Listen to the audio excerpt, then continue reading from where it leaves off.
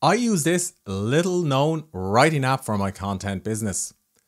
I've tried all of the writing apps out there: Google Docs, Microsoft Word, Ulysses, IA Writer, Scrivener. They all have their strengths, but the archive is a gem.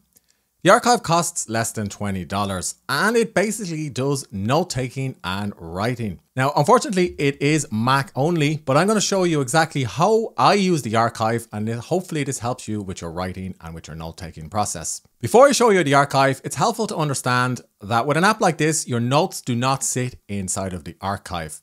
It basically opens up markdown and plain text files that you keep on your computer. And this is a big advantage because it means I'm not locked into the archive. In other words, if I write a plain text file or a markdown file with the archive, I can open it up later on with IA Writer, Ulysses, or some other markdown app. On the other hand, if I use something like Apple Notes to write and to take notes, it's a bit harder to get them out of Apple Notes and into something else. And I don't like being locked into one tool. So I have on screen an extract from my Zettelkasten. If you're not sure what a Zettelkasten is, I have an entire playlist dedicated to this concept on the channel, so do check that out. But basically, this contains thousands of different notes. Some of these are newsletters that I'm going to write for my daily newsletter. Some are posts that I'm going to post on social media. Some are interesting ideas that I've come across in books and courses. And some are outlines for YouTube videos like this one. And they're all in various states. And I spend 30 to 60 minutes every day working on ideas that I've captured inside of my Zettelkasten. And of course, I'm using the archive to do it. So let me show you. I like the archive because it's a bare bones, no nonsense note-taking app. In other words, there's not many buttons for me to play with or things for me to customize, but it's still surprisingly powerful.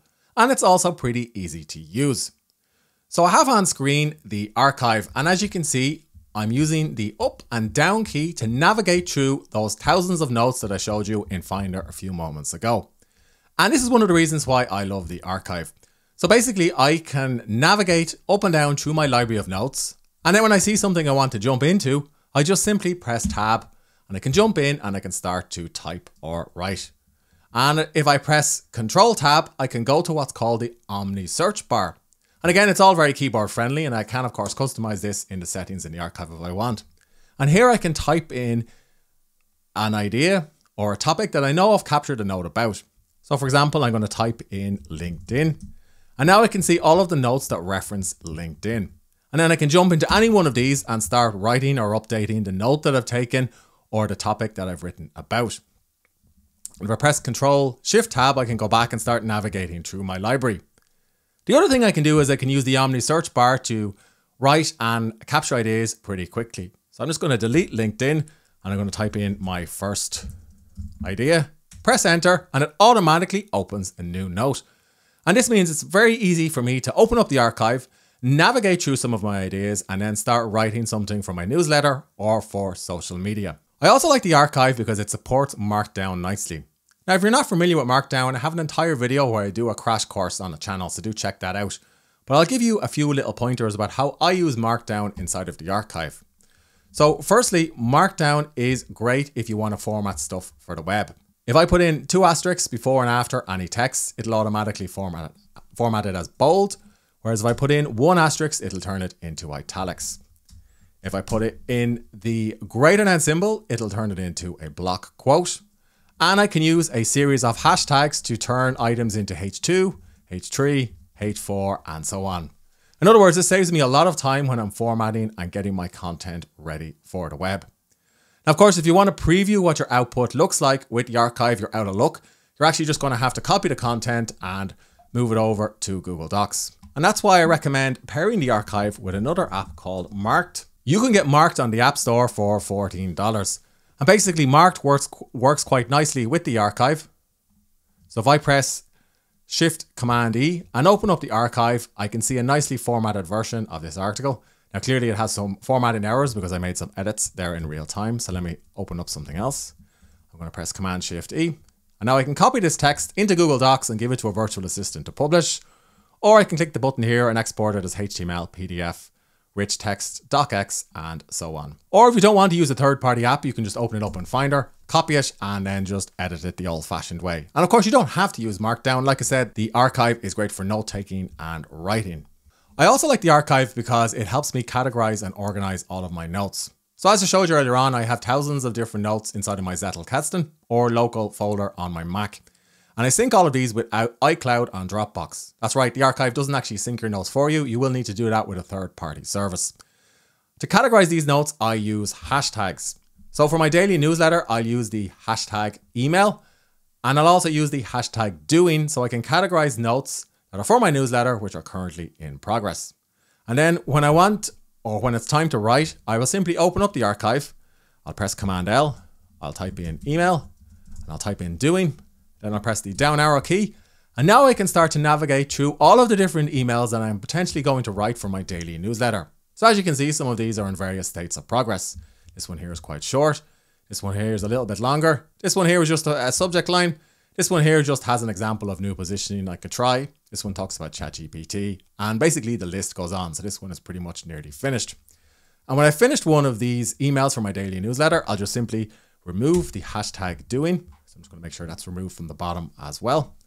And you can see then that it should disappear from the left-hand sidebar the next time I update it or run the search. You can also do save searches. So just simply click right and then click edit save searches. And then you can just search for email and doing, and you can change the icon to something customizable. So I've actually set up a few custom searches. So these are all emails from my newsletter. This custom search is just LinkedIn and doing, and this is everything I'm going to post on LinkedIn over the next few days, all in various states of progress. And this one here is outlines for my YouTube channel. And again, I can scroll up and down through these by pressing the arrow key. So let me scroll up to a video outline that I was working this morning. So you can see here I use bullet point outlines for my YouTube videos. And I also like the archive because by pressing Control, Command and the arrow key, I can move these bullets up and down. So it has replaced an outliner tool that I used to use previously, which I did profile on the channel. And actually, if you want an insight into how I outline my articles and videos, I do have another video as well, which I'd recommend you check out. You can, of course, customize these searches to suit your workflow. So I have one for templates, and I also have one just for general notes. Now, do remember, if you're using the archive on more than one computer, you will need to reset up these save searches on your different devices because the archive does not sync your preferences from one device to the next. The archive does support images if you set it up correctly. So basically, you can just take an image and drag it into the archive, and then you'll see it turns it into a folder URL that looks like this. So if I press Command-Shift-E, I can actually open up this particular note in Marked and I can see the image. But for context, if I go to Finder and if I scroll up from my thousands of different notes, you can see I have a folder called Media where the archive automatically stores all of my images. And of course, all of this is customizable inside of Settings.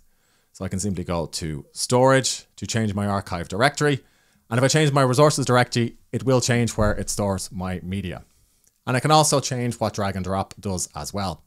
Now, I do find that the archive isn't quite as good at images as some other apps that you may be used to, like Google Docs and so on. But if you're just focused on writing and note-taking, it gets the job done and it doesn't get in your way, which is basically what you want from an app like this. As you probably guessed by now, capturing notes regularly is a big part of my writing process. And because I have so many different notes, I need to have descriptive headings so I can quickly understand what they're about. And again, the archive makes this pretty easy. So I'm navigating through my notes. You can see some of them are subject lines. Some of them are kind of prescriptions. Some of them are summaries of the note in question. Some of the headlines aren't that fleshed out. Some of them are just basically a single idea that I need to write about. But I try and keep my note titles descriptive so I can understand exactly what the note in question is about or should be about. And at any time, I can quickly rename any one of these notes while I'm navigating through my library. And I like to spend maybe half an hour a week going through all of the notes that I've captured and maybe expanding them or fleshing them out. Now, it is possible to interlink your notes with the archive as well. So to do it, just simply navigate to the note in question, right click, and then you can either copy the title and you can paste it into the note, or you can select copy link, and then you can paste in the note link at the bottom. So this can be quite useful if you want to build up a master note that lists out all of the other relevant notes on the topic. And I can, of course, click on the link to access it, or I can click on the hashtag to access all of the notes that have the same hashtag. Now, to be honest, I don't tend to add interlinked notes as much. Like I said, I find it faster and easier just simply to use hashtags to categorize and organize my notes. And I tend to do this by theme or by use case. And that's why you'll see many of these have YouTube or doing, or if I scroll a bit further down, I've been taking a meditation course recently. And you can see I've started to use the hashtag koan for koans that I've gathered from this meditation course. And I can quickly reference them by typing in koan. I also have other hashtags for rules, for games, and so on. The archive actually makes it pretty easy to categorize your notes with hashtags as well. So it'll do an autocomplete. So if I type in hashtag and then D, it'll start to call out all of the notes that begin with, or the hashtags that begin with D. And then I can just use the arrow key to move up and down. In this case, I'm just going to select doing, and I can quickly add it to this note in question. I've been using the archive for a few years, and I like it because it's updated regularly. It's affordable and it's easy to use, but it's also surprisingly customizable. It's great if you want to build a note-taking system and if you like to write every day. And it's also useful if you want to build up a library of notes for your content and for your ideas. Now, it's not going to do everything that a powerful writing app can do. You're probably not going to use this if you need a lot of fancy tools for manipulating images and also for project management. But if you just want something that helps you capture notes and helps you write, then the archive is worth checking out. And it's particularly good if you enjoy writing with Markdown. That's an overview of how I'm using it. And like I said, it's pretty much the writing app I use most these days for my Zettelkasten. And of course, if you want to learn more about the Zettelkasten, do check out my entire playlist. And I actually have a course that'll help you set up your Zettelkasten. If you're interested, let me know, and I'll put a link to that in the comments section below this video. And don't forget to subscribe to the channel and ask me questions.